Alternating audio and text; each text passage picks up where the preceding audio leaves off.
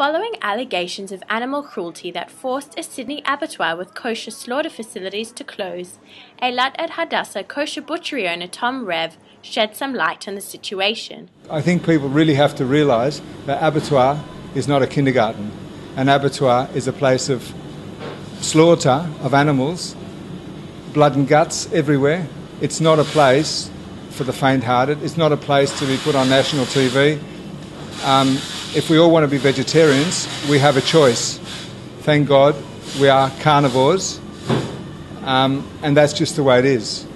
I think there's a huge differential between the filming that was done in Indonesia a few months ago, where, to the best of my knowledge, they were being cruel to a live animal, as opposed to this incident, which again was taken by a secret camera, and the guy that hit the animal on the head was hitting a dead animal on the head, and that is an enormous differential.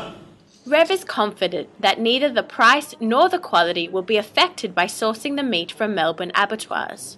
The condition for us to go there that we get the same A-grade quality as what our customers are used to in Sydney, and he's agreed to that, and it's working very well. Cassie Lee Khan, JNTV.